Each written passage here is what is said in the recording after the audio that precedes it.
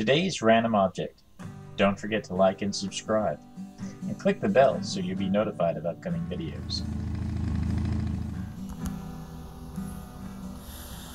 According to the International Shark Attack Files, humans have been subject to 17 documented unprovoked attacks by hammerhead sharks within the genus Phryna since 1580 AD. No human fatalities have been recorded.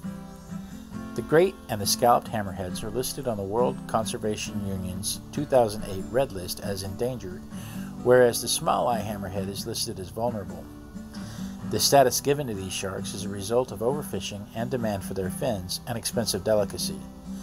Among others, scientists expressed their concern about the plight of the scalloped hammerhead at the American Association for the Advancement of Science annual meeting in Boston. The young swim mostly in shallow waters along the shores all over the world to avoid predators. Shark fins are prized as a delicacy in certain countries in Asia, such as China, and overfishing is putting many hammerhead sharks at risk of extinction. Fishermen who harvest the animals typically cut off the fins and toss the remainder of the fish, which is often still alive, back into the sea. This practice is known as finning, is lethal to the shark. In native Hawaiian culture, sharks are considered to be gods of the sea, protectors of humans, and cleaners of excessive ocean life.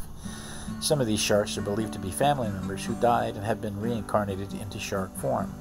However, some sharks are considered man-eaters, also known as niuhi. These sharks include great white sharks, tiger sharks, and bull sharks. The hammerhead shark, also known as mano kihikihi, is not considered to be a man-eater or niuhi. It is considered to be one of the most respected sharks of the ocean, an aumakua. Many Hawaiian families believe they have an aumakua watching over them and protecting them from the niuhi. The hammerhead shark is thought to be the birth animal of some children. Hawaiian children who are born with the hammerhead shark as an animal sign are believed to be warriors and are meant to sail the oceans.